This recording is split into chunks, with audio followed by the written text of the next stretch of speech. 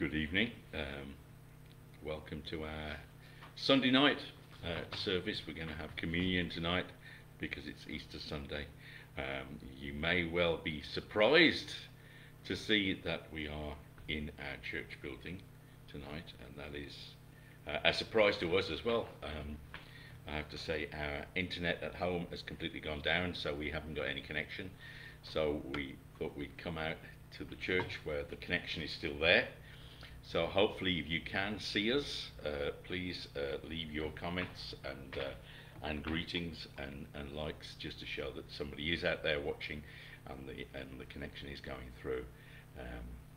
We have to be very thankful that the technical facilities all worked this morning.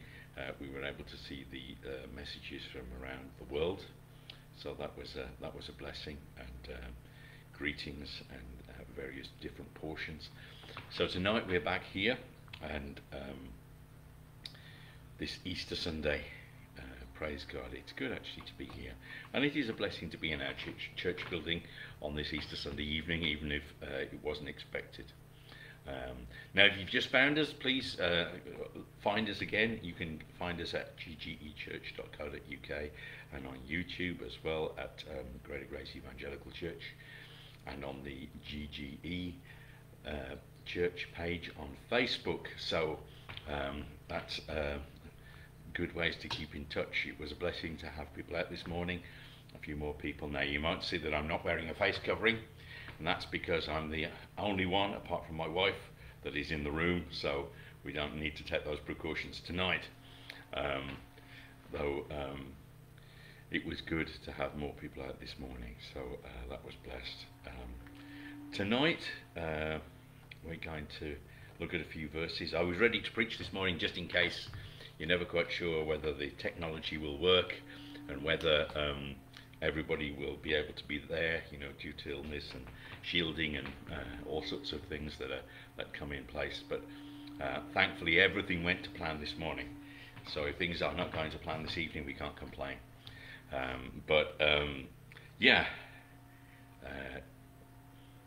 Tonight we're going to have a look at the book of Revelation. I know you might say, well, hang on a minute, I was expecting a nice Easter message, and I was expecting you to read from Luke or John or one of the other Gospels. Well, we will in a minute, but to start off tonight, we're going to look at Revelation chapter 1, and in verse 13 it says, "And in the midst of the 7 candlesticks, one like unto the Son of Man, clothed with the garment down to the foot, and girt about the paps with a golden girdle. His head and his hairs were white like wool, as white as snow, and his eyes were as a flame of fire. His feet like unto fine brass, as they burned in a furnace, and his voice as the sound of many waters. And he had in his right hand 7 stars, and out of his mouth went a sharp 2-edged sword, and his countenance was as the sun shineth in his strength. And when I saw him, I fell at his feet as dead. And he laid his right hand upon me, saying unto me, Fear not, I am the first and the last. I am he that liveth and was dead. And behold, I am alive for evermore. Amen. And have the keys of hell and death." Wow. Let's pray. Heavenly Father, we thank you, Lord, for this time to be together online. We thank you for those that were able to meet with us in person this morning. We pray that you bless there. We thank for those that were watching online this morning, and we thank you for those that are watching online tonight. It's a blessing to see our dear, precious friends there. And Lord, we just pray that you'd guide now. Fill us with your life. Fill us and anoint us, Lord, we pray, with your Holy Spirit now, Lord, we ask. Thank you for the day. Thank you for this Easter. Thank you for this celebration of our Saviour and our Lord. Thank you for your name lifted high. Guide us, Lord, we pray. Touch hearts, Lord, we ask. Use this time for your purpose, for your glory's sake. We pray now. Be with us. Touch and anoint every utterance, we pray. With your Holy Spirit, we are nothing in ourselves. But we have a risen Saviour. We have a mighty God. Bless us now, Lord, we pray, and speak in the name of our Lord Jesus Christ. Amen. Well, tonight, yes. Who is it that's standing there? The Alpha and the Omega. Who is it? God the Father, the Godhead. There's no denying that. John falls down at his feet as dead. He receives worship as well. This is the living God. This is like the Ancient of Days. This is the one whose countenance is powerful and mighty. This is the living God. I am he that liveth and was dead. Wow. But you know what? It can only be Jesus Christ, can't it? It can't be anyone else. God the Father was not dead. The Holy Spirit was not dead. But the Lord Jesus Christ came to the earth as a man, and he was dead. So when we look at this picture of the Godhead in Revelation 1, meeting with John the Apostle, it's clear who this is. It is the Godhead, but it is the Lord Jesus Christ. And it's a wonderful truth, and it's a great thing. And I remember a few weeks ago I was able to confound a Jehovah's Witness with this very scripture. Because what can they say? Well, who is that? Well, it's clear that it's God. You know, in the first chapter of Revelation, it's very clear that it is the presence of the living God. But I am he that liveth and was dead. It can only be the Lord Jesus Christ. So the Lord Jesus Christ and God the Father are the same. One God, a Trinity. It's great. It's good news for us, because it means that yes, Jesus came in obedience and suffered as man, and proved that he was human because he died. But he also proved that he was God because he rose again. This is the amazing truth that we see here in the living God, in our Saviour, here in Revelation chapter 1, and it's a great encouragement. Let's have a look at chapter 24 of Luke as well, because we heard Pastor Morley this morning. He quoted a few verses from there, but it's good to go and read a little bit of that chapter, because we haven't really had the opportunity to read the full account this Easter day of what happened there. But it says, now upon the first day of the week, very early in the morning, they came unto the sepulchre, bringing the spices which they had prepared, and certain others with them. And they found the stone rolled away from the sepulchre. And they entered in, and found not the body of the Lord Jesus. And it came to pass, as they were much perplexed thereabout, behold, two men stood by them in shining garments. And as they were afraid, and bowed down their faces to the earth, they said unto them, why seek ye the living among the dead? He is not here, but is risen. Remember how he spake unto you when he was yet in Galilee, saying, the Son of Man must be delivered into the hands of sinful men and be crucified, and the third day rise again. And they remembered his words. Wow. Yeah, this is it. This is the story of Easter. Yes, I am he that liveth and was dead. Yes, they found not the Lord. There was no one there. The tomb was empty. The Lord Jesus Christ was risen.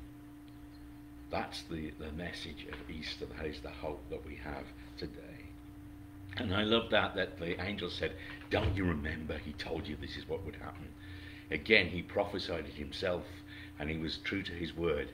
And they remembered the words once they heard it. Have we ever done that? We know a scripture, or we know something from the Bible, and we forget it. And then suddenly something happens, and it's like, yes, now I remember. I remember what God said to me. I remember the promise that I received. Have we ever had that, maybe a promise God gave into our life, and then life carries on and we forget it, and other things take over, our problems, our issues, our insecurities, and then suddenly, hey, I remember I prayed for that. God gave me a promise of that, and it's true. And they remembered the words of the Lord Jesus Christ in Galilee. And they remembered that he said, yes, I need to die, but I will rise on the third day. And that's exactly what they'd seen, and that's exactly what happened. And so they were excited by this. They went from fear, they went from being perplexed, to having great joy and being excited about what the words of the Lord Jesus Christ had come true and come to pass. And the time that they'd had with Jesus, it made sense now. I am he that liveth and was dead, and behold, I am alive forevermore. You know what? Jesus is alive forevermore.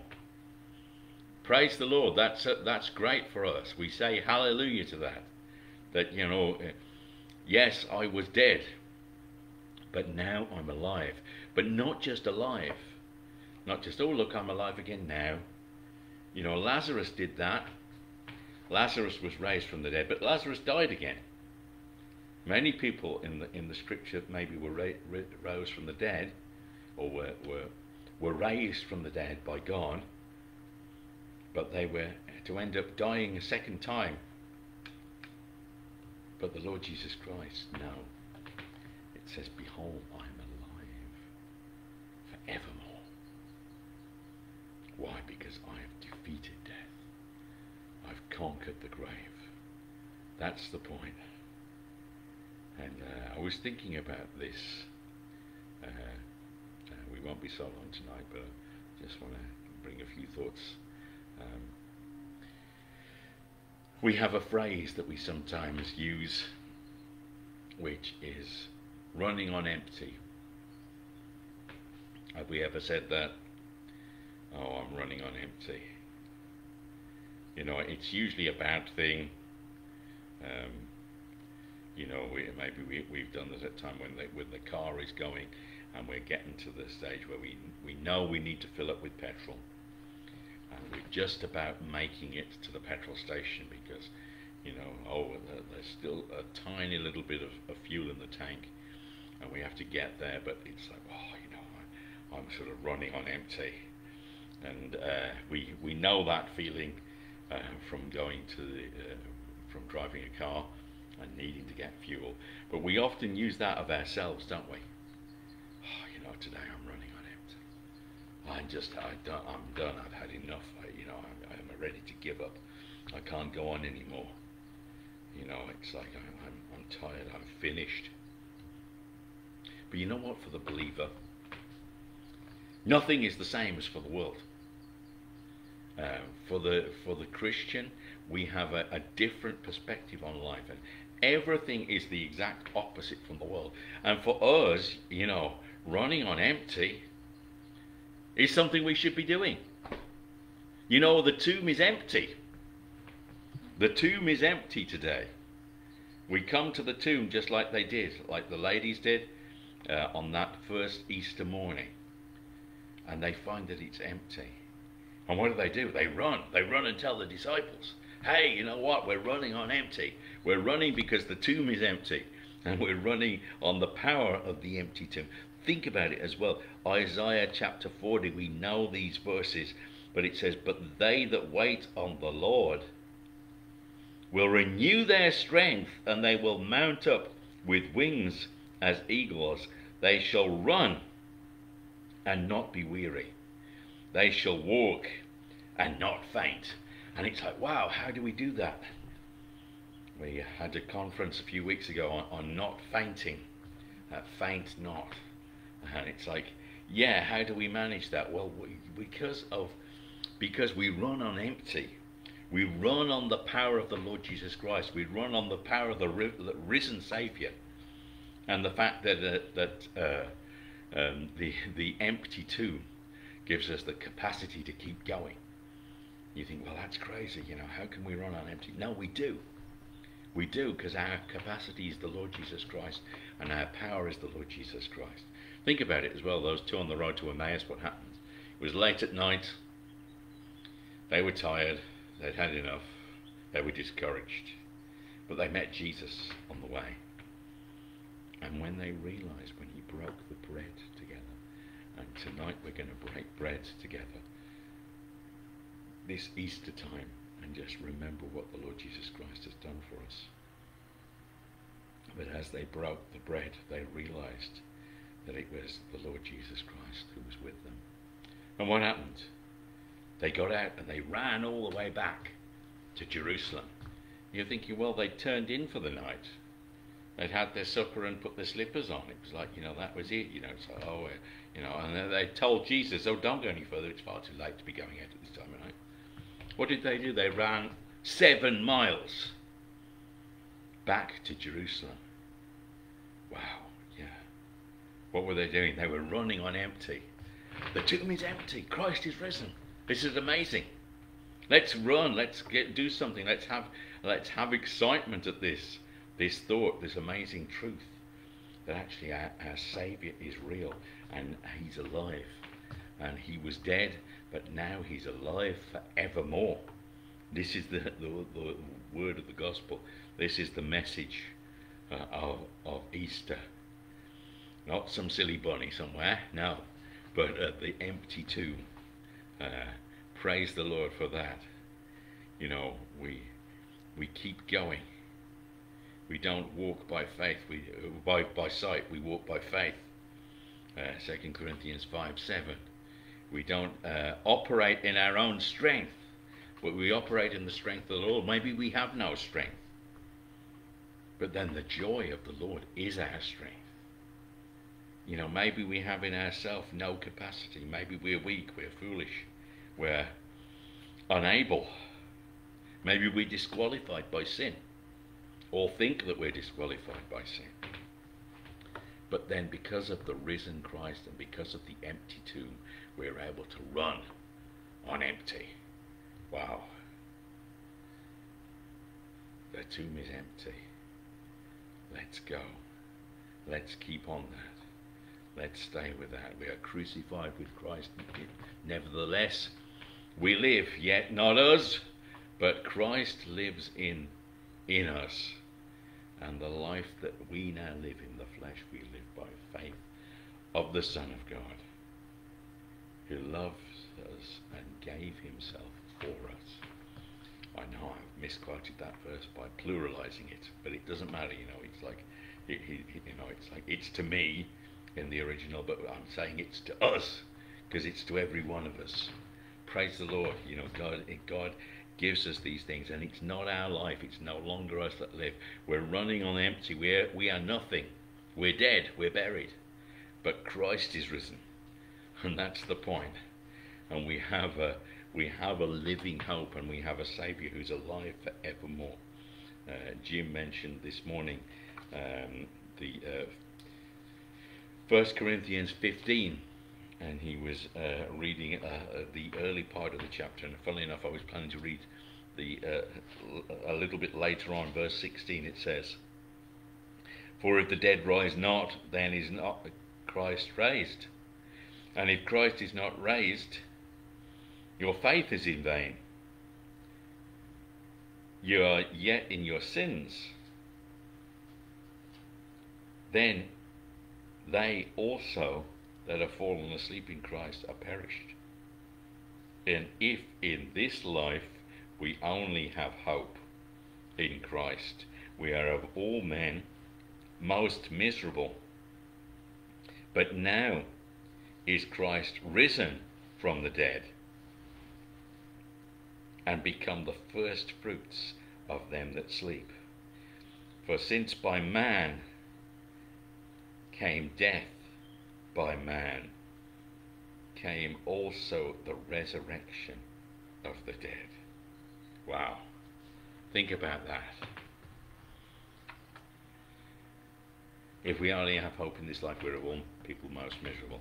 It's funny, isn't it? You know, how the world looks on us, and we talk about Easter, and we talk about the dying of our Lord Jesus Christ, and people say, "Oh, you're miserable, you're talking about death. We want to talk about chocolate eggs." But you know what? That's because they have no understanding. There's no spirit there. And you know, for us, we have a hope. We have a Saviour who's alive. That's better than a bunny and chocolate eggs. That's better than any of these other things that people fuss over. But they look at us and they say, "Oh, you're the most miserable people." No, we're not, because we have a hope. Because they don't understand the hope that we have. Because they don't understand the spiritual things, and because they don't understand what God is doing. They don't discern the hope that we have. They can have no hope. And yes, I don't blame them for thinking miserable thoughts, because you know what? They don't have anything to judge it by. But we have a living hope.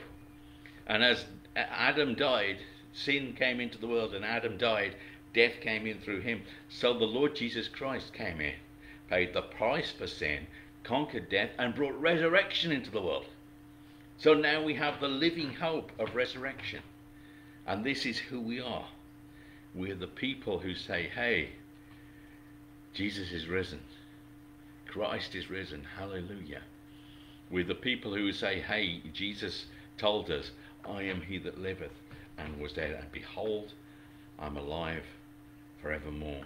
And you know what? We look at the empty tomb and we say, "Hey, I can run on the strength of that. I can go in the power of that. I can act on the strength of that." The power of the empty tomb. The power of the empty tomb keeps us going, keeps us running. Yeah.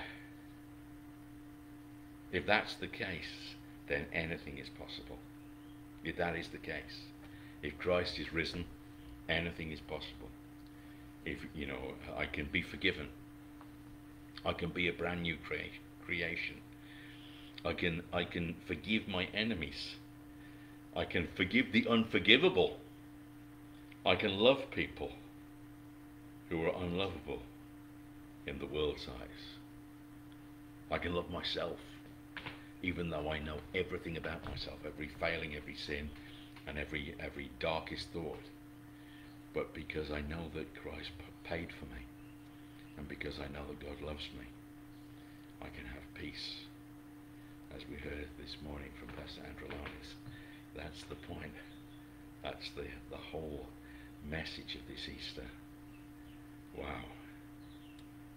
We run our lives on the empty tomb. We run our decisions on the empty tomb. We run our emotions on the empty tomb. We run our intellect on the empty tomb. We run our identity off the empty tomb. So we're running on empty, on every cylinder.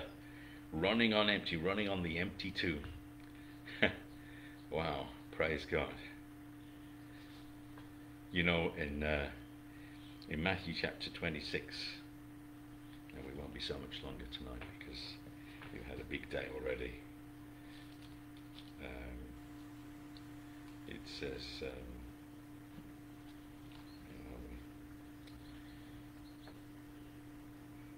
Matthew 26:27. It says, "And he took the cup, and gave thanks to the, gave it to them, saying, "Drink ye all of it." Think about that for a minute. Drink ye all of it. You know, when we take the cup, we empty it. Just as the tomb is empty. In a moment we're going to take communion together. We're going to remember our Lord Jesus Christ. Psalm 81 verse 10, it says, "Open your mouth wide and I will fill it." You know, we don't have any words of our own, but we can be filled. Ephesians 5:18 says, you know, "Be not drunk with wine wherein is excess, but be filled with the Holy Spirit." And you know what? That is the life of the Christian, isn't it? Yeah, we run on empty, but why do we run on empty? Because we have a cup that overflows, and we have a God who fills us. He pours his Spirit into us, he pours his life into us, and every time we pour out to other people, he fills us up again. And it's like, wow, we're running on empty. Yeah, but you know what? We have a God who fills us, and we have a God of the provision, and we have a God whose life is in us. And you know what? When it's eternal life, when it's abundant life, when it's the life of Christ, it doesn't fail. And it keeps us going. And we're running on empty, praise the Lord. We're running on empty all of the time. Wow, and the Lord fills us with himself, fills us with his life. So, well, as we just looked at that verse,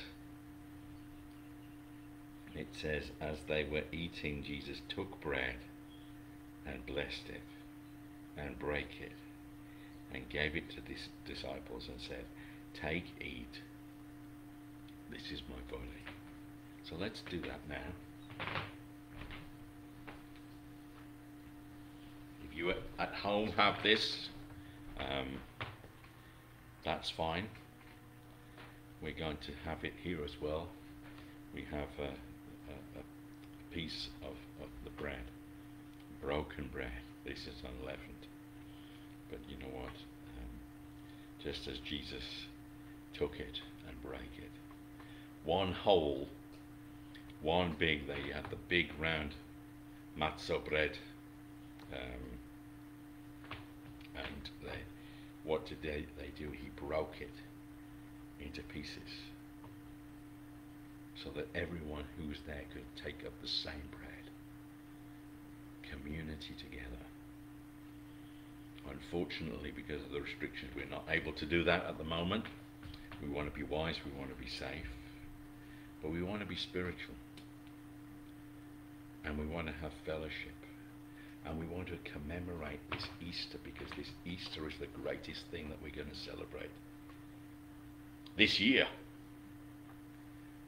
So let's take the bread and let's remember, as we thought about on Friday, the broken body of the Lord Jesus Christ, the one who laid down his life for us, who came, the Godhead,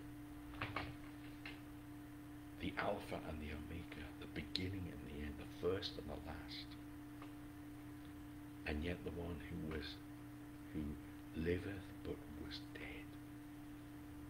He lives today. He laid down his life for us.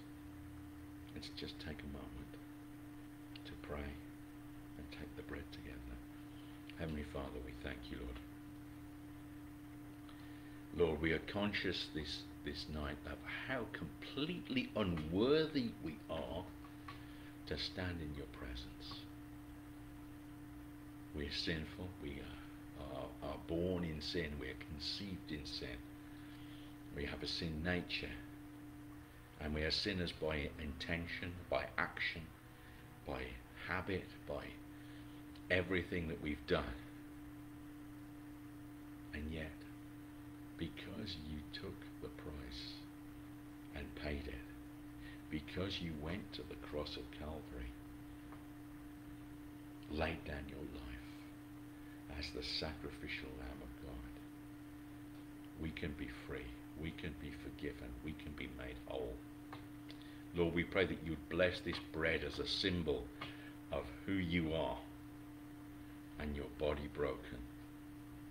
Bless it to each one who is taking this at home, each one who watches this later, each one in the body of Christ, in the fellowship of communion of the saints worldwide, Lord. This Easter Sunday, as the whole world focuses on who you are, Lord. Bless this bread to us now. Heal us, forgive us, cleanse us, Lord. We bring everything to your feet. We bring it to the cross. We leave it there and we go away renewed. In the name of our Lord Jesus Christ. Amen.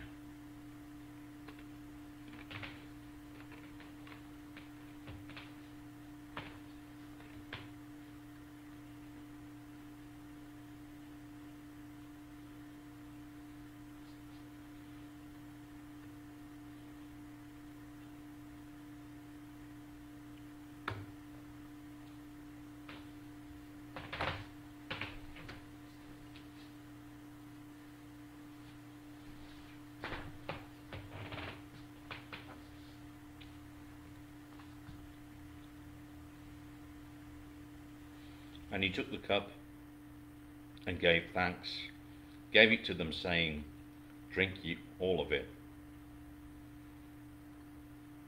for this is my blood of the New Testament, which is shed for many for the remission of sins." Think about that for a moment. The blood of a new covenant, a new testament, a new deal, a new arrangement, a new relationship between God and man, something made brand new by the sacrificial blood of the Lord Jesus Christ, shed for many, shed for you, shed for me, shed for whosoever will. Shed for everyone, shed for sinners, shed even for the people who think they have no sin, shed for the self-righteous who need to repent, shed for the unbelievers who will mock and despise, shed for everyone. But we can partake of this cup, we can drink it all. We can empty the cup today. Let's pray and let's take this cup together. Heavenly Father, we thank you, Lord, and we worship you, that you shed your blood this day as we think of Easter, we think of the cross on Good Friday and the blood that was poured out. But we thank you, Lord, that the blood was on the mercy seat as a fulfillment of the law, as a fulfillment of prophecy, as a fulfillment of the plan of God. And that atonement was made in full for us by the blood of the Lord Jesus Christ. We thank you, Lord, for this cup as a symbol of it, as a reminder of it. And we pray that you bless this cup now as we take it together and as we drain it, that the cup will be empty as the tomb was empty, and that our lives will be filled with your Spirit, with your life, filled with a God who forgives us and renews us. Thank you, Lord. We worship you and bless this cup as we take it together in fellowship. In the name of our Lord Jesus Christ. Amen.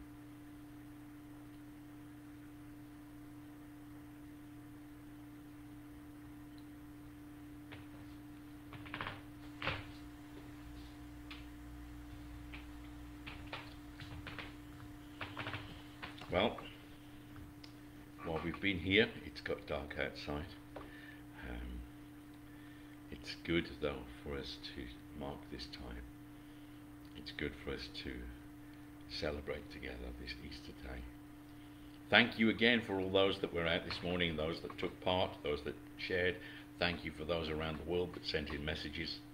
And we just want to join with you as well today in celebration of our Saviour, the living God. I am he that liveth and was dead, and behold, I am alive forevermore. God bless you. You know, let's just have one final prayer, and then we'll sign off. Heavenly Father, we thank you, Lord, for the living God.